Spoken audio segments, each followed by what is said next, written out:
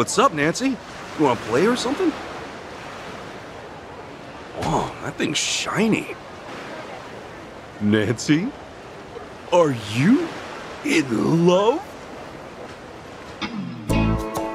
Hey everybody, Jake here, and way back in October, SEGA invited me to check out Like a Dragon Infinite Wealth in a lengthy preview demo, and they even had it set up like at the Revolver Bar. Very cool. In this demo, I ran around the open world Hawaii setting, took part in so many fights, saw some goofy side stories, played some fun mini games, experienced the new Animal Crossing-like mode, and fought a shark. With all of this said, I am not an expert on the Like a Dragon franchise, so I got a few of my buddies together, Devin, Jesse, and Moises, that also did the preview, to give you the full scoop. You can find information on following them in the description below, but let's jump right into our discussion. I think I'm going to Moises first. Moises, what was the moment in this demo that stood out to you that you said, oh, wait a second, I think we might have something here? It definitely happened early on. It was in the first portion when we were playing as Ichiban in Hawaii. And I had been messing around and like kind of exploring the side stories because that's part of the appeal of the Like a Dragon games. But then I took like a little detour to the beach and I saw that you could shake the palm trees on the beach and things would fall out of it. There's frequently ways in which like you can interact with the environment to get like potions or little things that you can sell for money. And instead, a crazy guy dressed like a coconut fell out of the tree instead, and then we had a fight on the beach. Oh. And that was when I kind of knew, all right, this might be the game for me. I didn't see Coconut Guy. That's what I like, that part of our demo too, because I feel like we all saw different things because we're exploring this massive open world map in Hawaii. And Jesse, I kind of want to go to you for this because you do have some experience with this franchise. This game, we're getting out of Japan. I feel like a lot of people are kind of familiar with that kind of like street block that Yakuza typically takes place in. And just coming from previous entries in the franchise to this one, do you feel like this is a noticeable step up? Is there something here being offered that's like, oh man, this is almost the next generation of these games? Oh, absolutely. So like Honolulu City, where like the majority of at least our demo took place, is like, I think they said it was like double or triple the size of Kamurocho. Like it's huge, it's massive. So much so that like they're giving us a Segway to roll around on, which like normally you're just running around Kamurocho like just on foot. And this time they're like, no, we're gonna give you a vehicle because like this place is massive and like it feels distinct, right? Like like obviously Hawaii is not Japan. They are two very different places, but like it's nice to have sort of like a reprieve from Kamurocho and like sort of this like next chapter of the game is. It's interesting because it's a very different vibe. You're walking on the beach, you're like throwing the shaka to people, you're like swimming in the ocean, you're doing all sorts of crazy stuff, and it's a good time.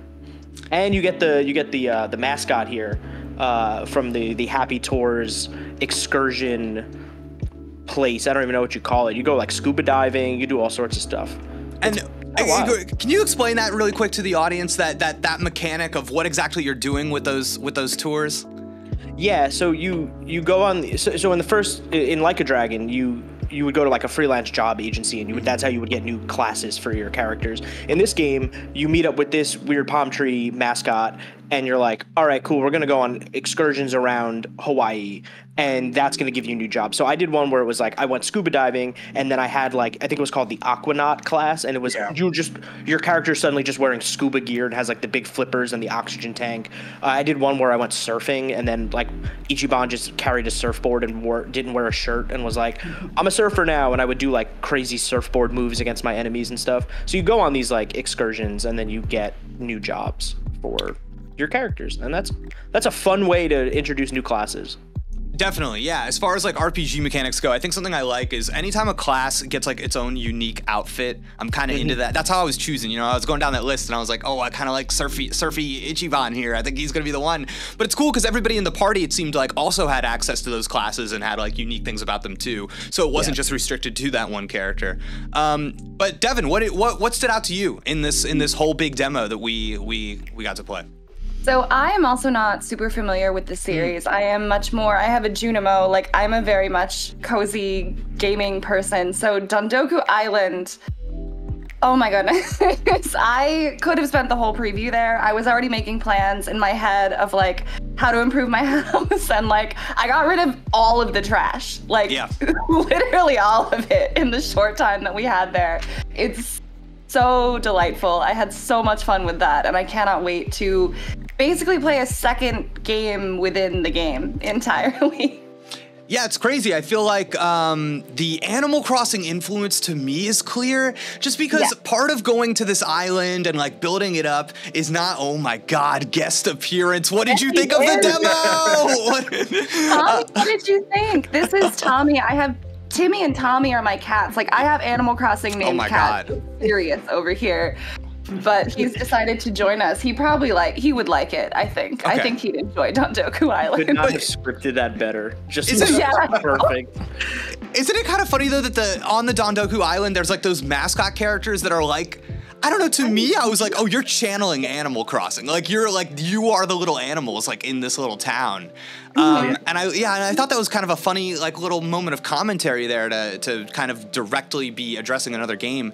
But I'm almost glad now that we've had so much time between us playing the demo and talking about it, because I had this moment when I was playing the Dondoku Island of the demo, where I was destroying all the trash. And it's this funny thing that I think if you play these kind of games, you're familiar with it, where you can kind of see the grid of play. And it's like, okay, I'm here and the trash is here, and you strike it with your thing and then it goes away and you move on to the next square and you do the same thing. And I was like, this feels terrible. And I was not having a good time. And then I think thinking about it more as time went on, I was like, but is it just because I'm not playing those kinds of games? Is it channeling those kinds of games so like perfectly that the verisimilitude is like throwing me off? Because the smoothness everywhere else in the game is really nice actually, but it almost does. It takes on like a different game feel when you are in the like Animal Crossing version of the world. Do other people know what I'm saying here? Or did you all enjoy every second of it? Yeah. I have found that for games like that, like I'll see reviews sometimes of that style of game that are like, there's so much labor. And I'm like, yeah. It's not. That's the point. That's the problem.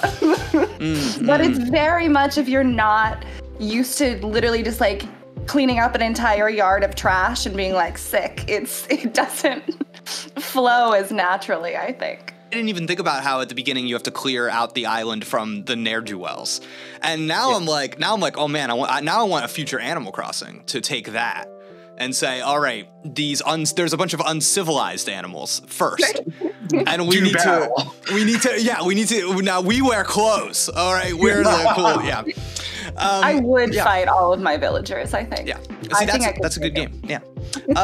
So I kind of want to, so getting away from that mode and going back to kind of like the main stuff, I did have one concern that got brought up in this demo, and I just wasn't sure. Maybe it was like the way that they kind of made us really powerful, I thought, when we were running around the open world and doing battles, was that I never really had to interface with the combat mechanics, like the turn-based mechanics in the game, and it kind of felt like it was doing a lot of the work for me. Like no matter which attack I did, it was like, I'm not really seeing like why I would do this over doing that. It kind of feels like we just get to the same result and no matter which way I go. Did anybody else have a different experience? Am I just a god? Is that part of it? Yeah. What I'll say about that is I think that's a similar problem that Like a Dragon had, where it was like when you're fighting the street ruffians and you're fighting the tourists of Hawaii or whatever, they're largely supposed to be pretty like inconsequential, and Like a Dragon has like a notorious difficulty spike like pretty like late in the game, where it's like you're kind of just cruising, not really thinking about it, and then you hit a wall and it's like, no, now you need to like get good at the combat. Now we're gonna like, you're gonna have to level up a little bit. You're gonna have to start thinking a little more strategically. You're gonna have to start using buffs and debuffs. It has that very classic RPG like wall. Here's the moment we're gonna hit you in the face. We're gonna say, learn how to play this game because you've been coasting this entire time, but we're gonna hit you with it. And I would not be surprised if Infinite Wealth had a very similar situation where it's like when you unlock the battle tower or whenever you have to do a certain story chapter, it's like, here's a really difficult boss that you're not going to be able to brute force unless you've grinded 100 levels, but we're going to make you we're gonna make you understand this combat system in order to progress. I think the favorite thing I ran into when I was just like running around in the open world was there's like this Hollywood film director. Do you remember this one?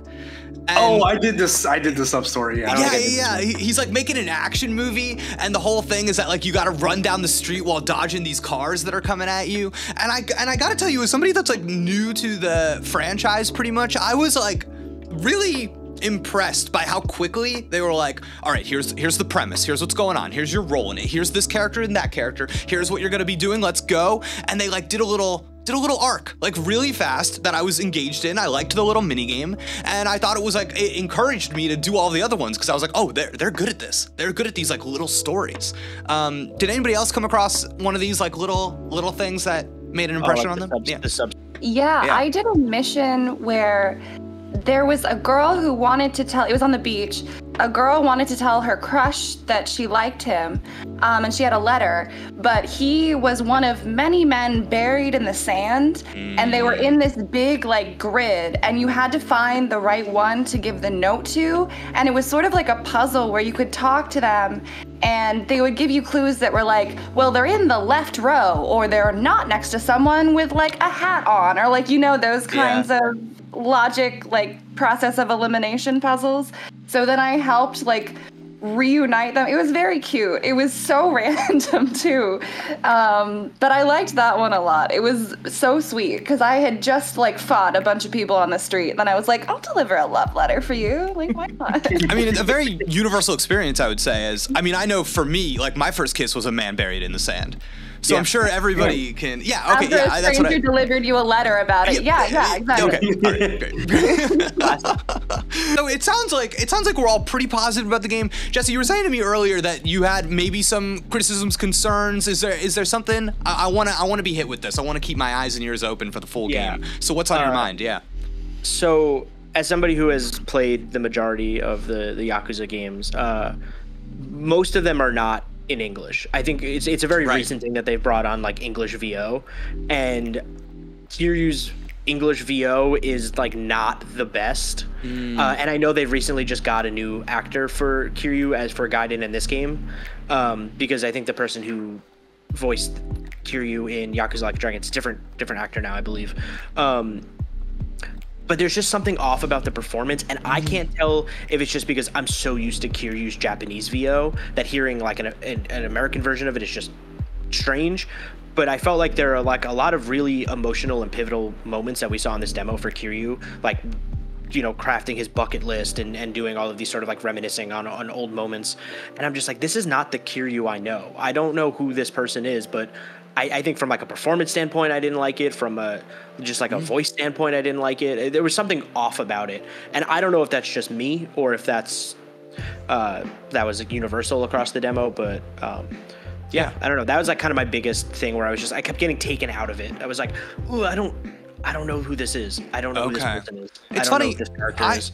It's funny. I almost had a similar reaction, but just because of the inconsistency in when the English VO was being utilized. Like sometimes you just go to stores and stuff, and they're like, "Oh no, we didn't cut the English for this one," and it's like and somebody's like talking in Japanese, and I'm just like, "Oh, that's weird," you know. And so that kind of takes me out of it too, and it kind of makes me think like maybe I should just play the whole game with the Japanese voice, you know what I mean? Just so it's consistent the whole time. That would be my recommendation. I have exclusively played these games in Japanese. Okay. It's incredible. Great. Well, I just want to thank you all for coming on, talking to me about Like a Dragon. Hopefully we can talk about it more as we get closer to the release of Infinite Wealth. It is not that far away. At the time you're viewing this video, I think it's about 3 weeks away. The 24th, I think, is the release date for this puppy. So we're coming up on it fast. But I want to know from you all. I'm sure everybody watching this video is like, oh my God, I've seen Jake a million times. Old news. You couldn't care less about this guy, but these people are they're so attractive, interesting. I want to follow them. Moises, how do people follow you? You can follow me on Twitter, not X, Twitter, at Platano Ranger. That's PLATANO Ranger. And you can find my work at pastemagazine.com. And just so people can get to know you a little bit better, what was your game of the year for 2023? Oh, my game of the year for 2023 was infamous dual protagonist game, Alan Wake 2. Oh, lovely. Yeah. I've always loved your handle, because I feel like non-Latino people have not discovered plantains yet. And you could still go to the store and get them for like 80 cents. It's amazing. It's so good. Yeah. Yeah. It's a nickname from middle school that just kind of stuck. Nice. Yeah. Devin, where can people find you? Oh, good. My cat's here just in time. Yes. Hello. Tommy. Oh, just flew right out. Me?